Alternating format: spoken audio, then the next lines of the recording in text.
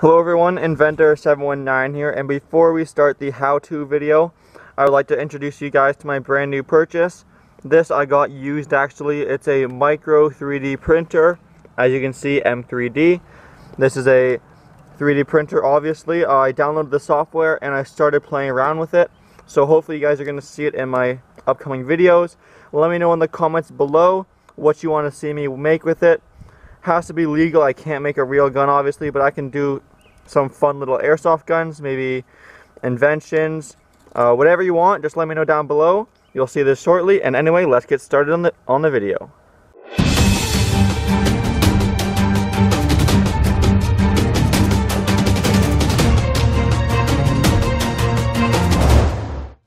So for today's video, you're going to need a pellet gun, some BBs or pellets, firecrackers, and a lighter. So the pellet gun we're using today is this Chinese one I got from a hawk shop. It is fully wooden metal, and it says it's 450 feet per second. So it's pretty cheap. It was like 40 bucks, which is the one I'm using in today's video. It's a brake barrel spring powered gun. I wouldn't recommend doing this with any other more expensive gun or a gas powered or electric pellet or airsoft gun, but that's the one we're going to be using today. And we also, of course, will need firecrackers for this experiment. Here's these two I have here just to show you guys. Basically, these are your standard issue. They're big and red. They're not large, but they're regular size. And these are the tinier ones. Now, the red ones here, I believe, are around 6mm diameter, which is the same size as an airsoft BB. These are too big for a pellet gun. You want the smaller ones, and they actually fit perfectly. This is a .177 caliber pellet gun. As you can see, they fit perfectly just like that in the barrel.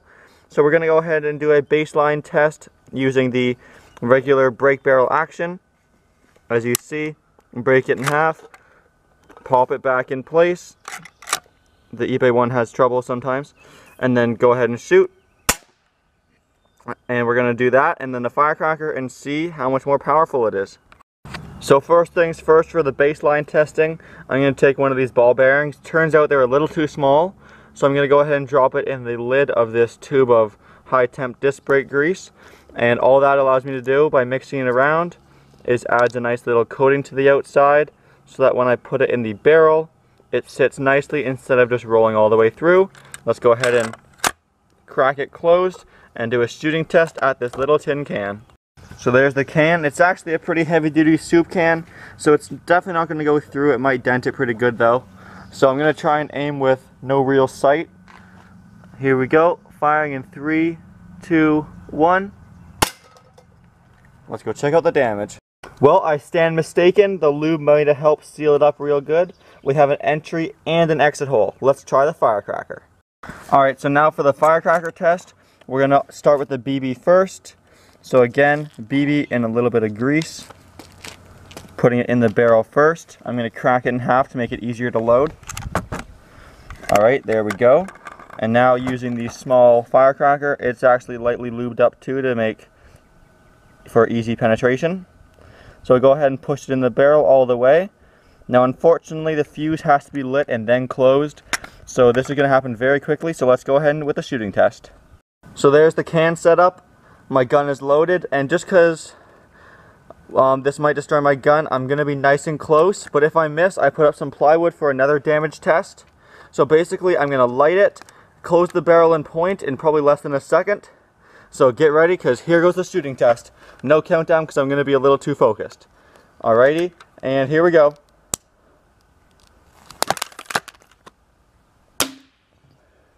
Alright, I think I missed a little high. Here's another round loaded up. Let's try again.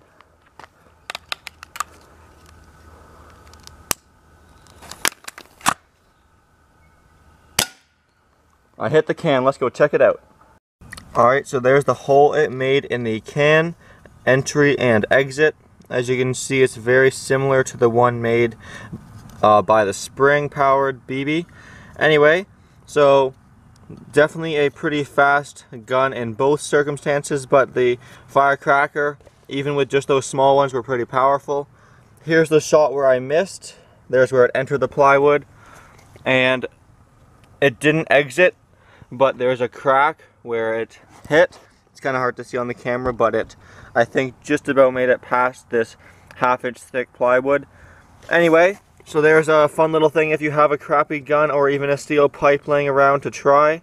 I'm going to try and get my chronograph out here. It's in storage right now, so we can do some actual chronographing to find the actual FPS, so stay tuned for that. If you're not subscribed, please subscribe for more experiments, awesome videos. Again, let me know what you want to see with the 3D printer. Of course, I'm on vacation, so there's going to be lots of cool videos coming up. And my gun survived this test, which is also good. So thank you everyone for watching, and as always, please like, comment, and subscribe.